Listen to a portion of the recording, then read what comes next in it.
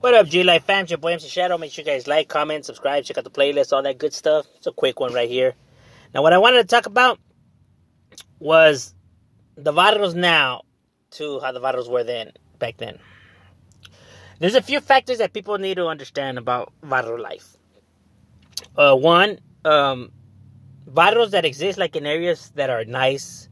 You know what I mean? Like in upper class, locations and stuff like that. Like some parts of Orange County, some parts of Ventura, some parts of the San Fernando Valley, San Gabriel Valley, and so on and so on. They weren't always as nice as they are now. You know what I mean? Like, as time went by, they became that way, but that's not how they were back then.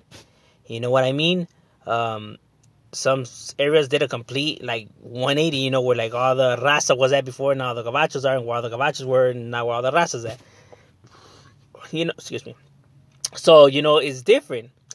So, that's one thing that people need to, damn, how could there be hoods here? Well, that hood existed there way before it became what it is now. You know what I mean? Now, two, just because you gentrify something doesn't mean that the hood dies. If anything, they just move locations, or if anything, they still recruit people and just represent their barrio wherever they're at, even though they don't even kick it in that specific location no more. That hood is still up, because I always have said it's not the area, it's what it symbolizes. Sometimes people keep forgetting that. You know what I mean? Like, you'll bang your barrio wherever you're at, and you'll recruit wherever you're at, and wherever you go, you'll be representing it and blasting it and all that. You know what I mean? Like, it's what it symbolizes. It has nothing to do with the actual specific area. You know what I mean? At the end, I mean, it does, because that's what it is. But at the end of the day, it's all irrelevant. You know what I mean? If that would be the case, then homies, when they move, should stop claiming the hood, or when they're incarcerated, should stop banging the hood. You know what I mean? Because you're not in your specific location. You know what I mean? Like, it's what it symbolizes. It's like your last name. You know what I mean? So it has nothing to do with, that.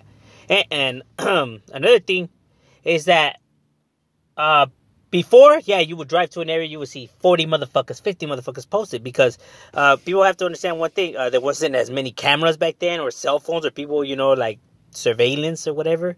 Law enforcement was more ignorant and blind and dumb, and weren't on it. Laws weren't as strict and stuff like that, so, you could get away with more shit. You know what I mean? Nowadays, it's a little bit more complex than that. And anybody will tell you this. A criminal always keeps evolving. He keeps learning and trying new methods and switching up the game. That's why law enforcement create new tactics and stuff like that. It's a game that they keep learning, and they keep battling each other. They keep, who could top who. You know what I'm saying? It keeps evolving. You know what I mean? So there's going to be change. That's just the way it is. Nothing stays the same forever. You know what I mean? So obviously it's going to seem different or look different than what it was. And another thing is that it's more scarier now and deadlier now than it was then. Because back then, you turn into a street, you see 40 motherfuckers, and be like, oh shit, I better go the other way, or at least I could roll up, do my thing, and so whatever. Now, you roll up to an area, you don't see nothing, it looks nice, you feel more comfortable, you're able to walk around, and just oh man, you let your guard down, because you're like, oh man, it's cool right here. And next you know, they just, all it takes is 1 second, one time. They say they're never there, but all it takes is one time that you pass by, 1 second, for them to actually be right there, and then just come out, just come out through the back, and smoke you, and that's it. All the times you said that it ain't active, it looks nice, it's fine, none of that mattered, homie. Bam, you go. You know what I mean?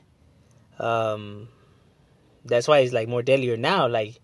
You walk into an area, you think that, oh man, there ain't nothing right here, and next because you don't really know, because you're not really there 24/7. If you're not somewhere 24/7, you don't really know what'll be cracking all the time right there. You know what I mean? Only those who are there 24/7 know what'll be happening there 24/7. You know what I mean? And there's some homies know how to do their thing, homie. They could be watching you from a location that they could see you, but you can't see them. You know what I mean? And they'll bait you into getting closer or whatever, or just wait, and like a mousetrap. You know what I mean? And gobble you up alive. One could come this way and one could go that way. trust me, homie. Homies are not stupid, dog. They know what they're doing out there. You know what I mean? That's why it's like, yeah, you know, when I do the G series, you know, some of these neighborhoods don't look like how they, you know, look then. But that doesn't mean anything, because if you look, the areas, every hood you go to, the hoods look nice, you know. It's not like how it used to be before, everywhere you go. Yet the crime rate and the murder rate is still at its all-time high. Like, why is that? You know what I mean? Like, come on now, you know what I mean? So it's like, everywhere you're at, just approach with caution. Like, don't ever, you getting cocky or thinking that, man, these fools ain't about it, or they ain't out here, whatever. When you start thinking like that is when you will get caught and got. You know what I mean? Always stay on your toes. You know what I mean? You never know. Don't ever underestimate anybody or anywhere. It's just my opinion. You know, it's just a quick one. I'm Shadow. We up.